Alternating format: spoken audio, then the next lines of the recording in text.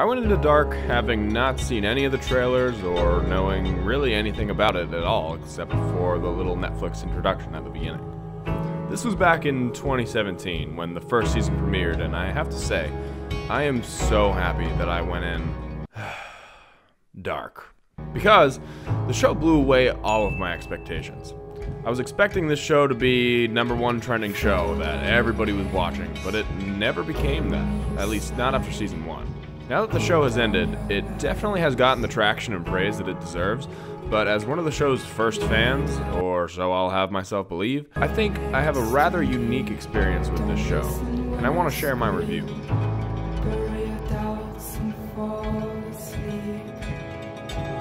Season 1 of Dark is just incredible. The first episode really sets up the series well, and even watching the opening scene after watching all of Season 3 just really puts into perspective how far the show really goes. I remember hearing a lot of complaints when the first season was out, saying the show was just a German Stranger Things, and judging by the first episode, I can see that complaint. The show is set up for the first episode to be a German Stranger Things, but by the end of episode 2, where Mikkel is back in the 80s, the show separates itself entirely from Stranger Things. Like I said before, I had no idea what the show was about when I first watched it. There are certainly hints that the show would be about time travel in the first episode, but in showing it and how they show it, the show not only separates itself from other time travel shows, but cements its spot as being one of the best sci-fi and time travel shows of all time. I think the standout episode from this season is episode 5, Truths, because that's the episode that delivers the show's first of many, many, many huge twists, and that twist is that Mikkel is actually Michael and is Jonas's father.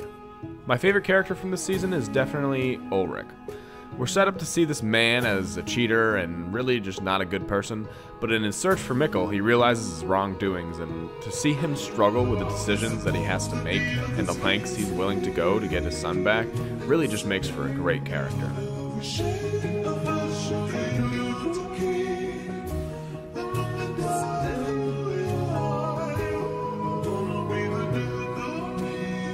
Season 2, somehow, surpassed all expectations that Season 1 had given me.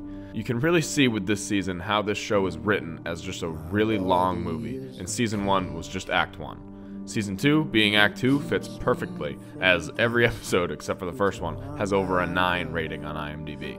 Every episode just never stops putting the foot to the gas. There are almost constant reveals of characters' relations to each other and who people really are in just about every episode of Season 2. Just about every storyline that was set up in Season 1 goes in a completely different direction than where I had expected it to go. Ulrich having to grow old in the 1950 timeline was definitely not something I had expected, but makes complete sense for him to run into both Egon and Mikkel in the 80s. The most compelling storyline and character in this season for me is definitely Claudia Tiedemann's. Seeing her origin story and the beginning to how she becomes this all-knowing time traveler is really cool, and it also shows how much time travel and the town of Winden affects a rather normal person. I think almost everyone can agree that the best episode of this season is episode 6, An Endless Cycle.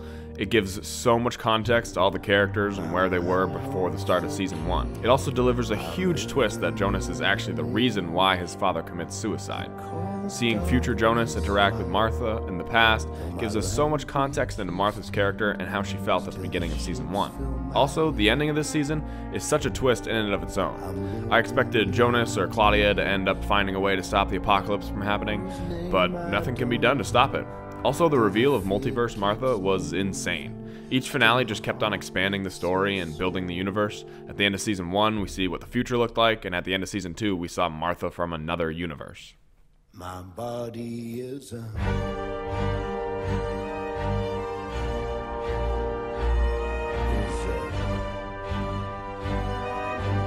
While I thought the beginning of Season 3 started off kind of slow, I think episodes 5, 6, 7, and 8 really picked up the pace.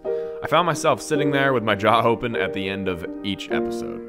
Jonas's death really made me feel like the show would pull any punches, and it truly did. Episode 6, showing the apocalypse and what happened in Martha's world, was also equally jaw-dropping. I think what makes this season stand out was how it took Martha and made her the protagonist of this season. If you were to tell me in season 1 that Martha would be the protagonist of season 3, I would have been a little confused, but I think that this season and the episodes past took the necessary steps to show that she was a character worthy of being put in the spotlight, and I think it really paid off. So Martha is definitely my favorite character from season 3. I think any one of the last 4 episodes could be my favorite, but today I'm going to go with episode 7, Between the Time.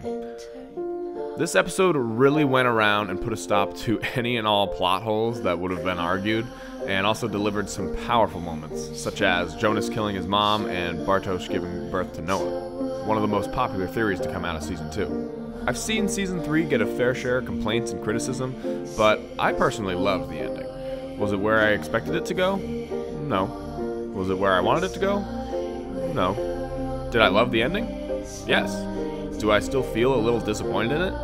Yeah, but I also have no alternatives for where the show could have gone otherwise.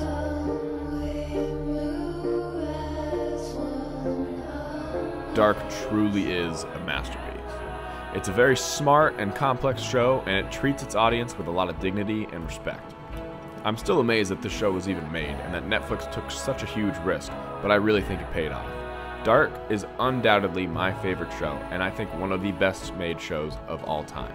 I think 8.8 is criminally low for the show that had 3 damn near perfect seasons, and it should be right up there with the likes of Breaking Bad and Game of Thrones. I'm now a lifelong fan of Barn Bo-Odar, I think I'm saying that right, and look forward to his next show, 1899. As a writer myself, I've always been able to track how other writers could connect such complex ideas and storylines, but I will say that Dark was the first show that really challenged me.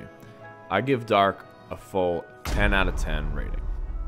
What would you rate Dark? Let me know down in the comments below, and give this video a thumbs up rating, and subscribe if you want to see more content like this.